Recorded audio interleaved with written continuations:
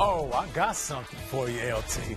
I got something. Hey, listen, no offense, I like the rush of judgment, but this is your favorite part of the show right here. Toe, drag, swag, and let's get right to it. First up, we got Jameis Winston looking for Vincent Jackson on the sideline. Check out the catch. Look at his eyes and look at the feet. Toe, drag, swag at its finest.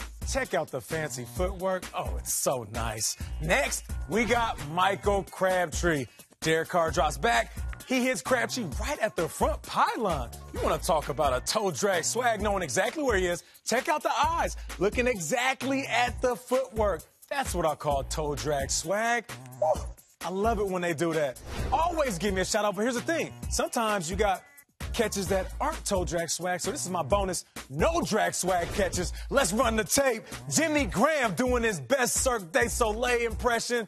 Ball gets tipped. Check out his eyes. Never leaves the rock. That's why you keep your eyes on the prize. You come down with the reward.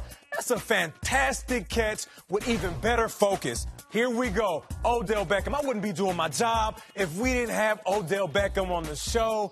He lays out parallel. He sticks that left mid out there.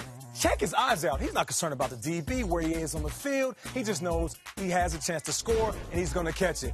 And guess what? I'm going to talk to Odell Beckham tomorrow on the show. So make sure you check that out. And if you see any catches, any toe jack swag, hit me up, Nate13 Burleson, and I'll get it on the show. Back to you, Lindsay. Hey, where my rock at? Let me get that. Oh, that's what I'm talking about.